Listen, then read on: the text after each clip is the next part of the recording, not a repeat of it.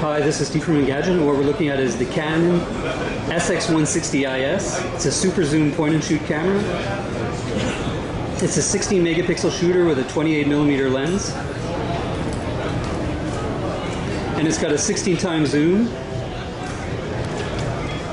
And it's capable of going out to 32 times with a digital option. The camera can shoot 720p video. So it's more of a vacation type shooter. It's pretty lightweight, so it should travel pretty easily. Feels pretty solid, but a little plasticky.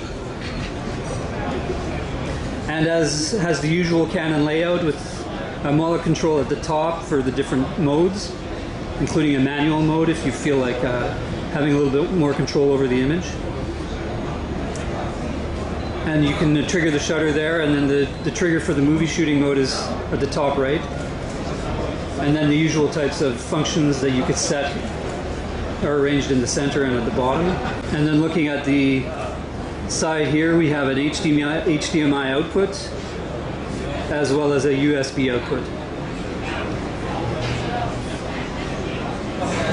And Canon has two different color choices with a silver, black, and a red model.